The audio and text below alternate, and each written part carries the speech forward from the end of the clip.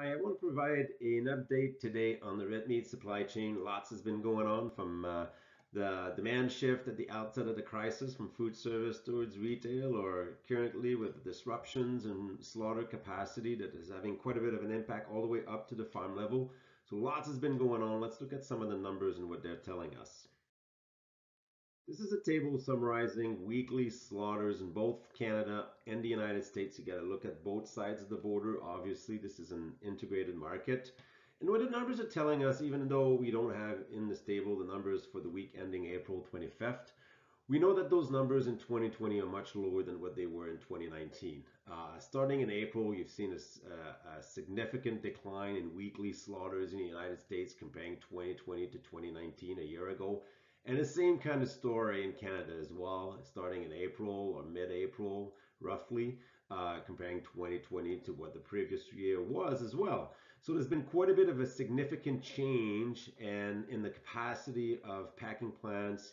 And one of the things that I believe is interesting to note as well is the year-to-date pace at which we got into this crisis, right? So if you look at the numbers by the end of March and comparing 2020 in Canada, where compared to 2019, we had 2.2 more slaughters, 2.2% more slaughters for cattle in 2020 than in 2019 at same date. And hence, packing plants were going ahead it pretty hard at the beginning of the year. And then they had to slow down, whether it was going from two shifts to one shift, shutting down entirely, or maybe just reviewing some of the processes that they have within their plants. The result was a significant slowdown in the pace of slaughters across the board, whether it's cattle, hogs, Canada, US.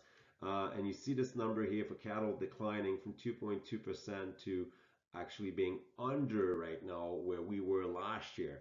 So this had quite a bit of an impact as well on the number of animals that are waiting to get to be processed in these plants, and obviously having an impact on the farm price.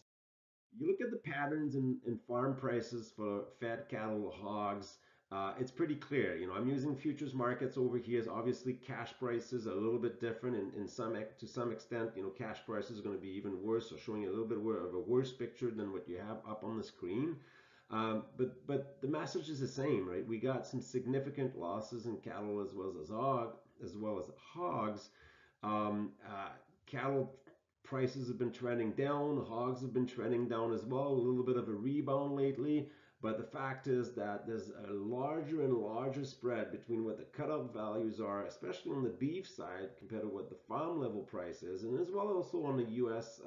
In the U.S. pork market, where we see the value of the cutout being it's been up and down a little bit, but recently we've seen it move up as well. And this supply of animals not finding a home in packing plants is creating all sorts of issues in terms of profitability. So we expect losses in April, obviously, and perhaps until into May, as the supply chain is trying to fix those delays and the pace at which we can process animals. So this is definitely an area to monitor going forward, because it does affect the profitability of farm operations going forward. For more information, you can go to our website at fcc.ca/knowledge.